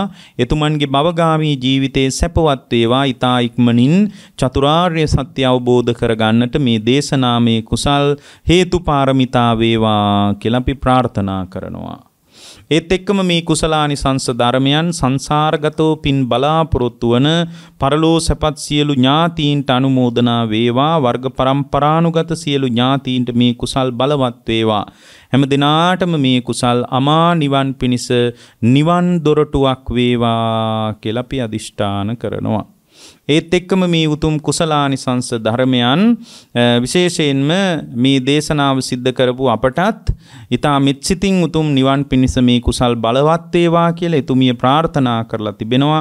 ඒ වගේම අප උදෙසා නිදුක් නිරෝගී චිර ජීවනයේ සුවපත් බව ප්‍රාර්ථනා කරලා තිබෙනවා. ඒ වෙනුවෙන් එතුමියට අපි ඊතා මෙත්සිතින් ආශිර්වාද කරනවා.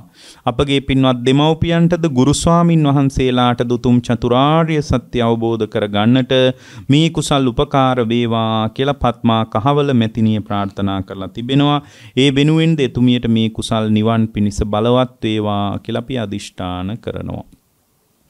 ඒත් එක්කම පින්වත්නි මේ උතුම් කුසලානිසංස ධර්මයන් විශේෂයෙන්ම සීදුව සිරි සුගතාරාම විහාරස්ථානයේ වැඩ වාසය කරන මඩුගස්තලාවේ විමල බුද්ධි නායක ස්වාමීන් වහන්සේ ඇතුළු පූජනීය මහා සංඝරත්නයටත් මේ කුසල් උපකාර වේවා. ඒ සියලු දෙනා වහන්සේට උතුම් චතුරාර්ය සත්‍යම අවබෝධ වේවා.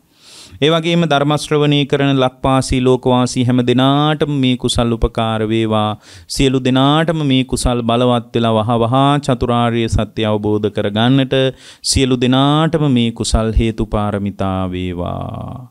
සතරවරං රජ දරුවන් සක්දෙවිඳුන් ප්‍රදාන සියලු දිව්‍ය රාජ මණ්ඩලවලටත් බ්‍රහ්ම රාජ මණ්ඩලවලටත් අවීචයේ පටන් බවාග්‍රේ දක්වා විහිදී පැතිරී පවතින පෙනෙන නොපෙනෙන හැම දිනාටමත් මේ කුසල් නිවන් පිණිසම බලවත් වේවා.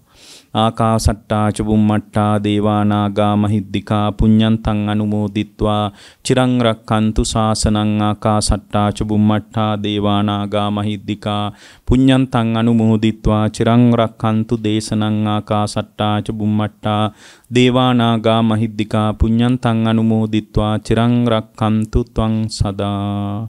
ඔබ හැම දිනාටම තෙරුවන් සරණයි.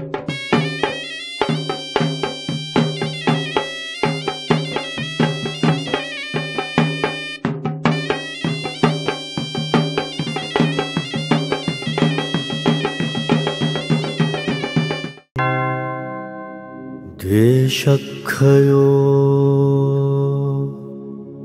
නිබ්බානං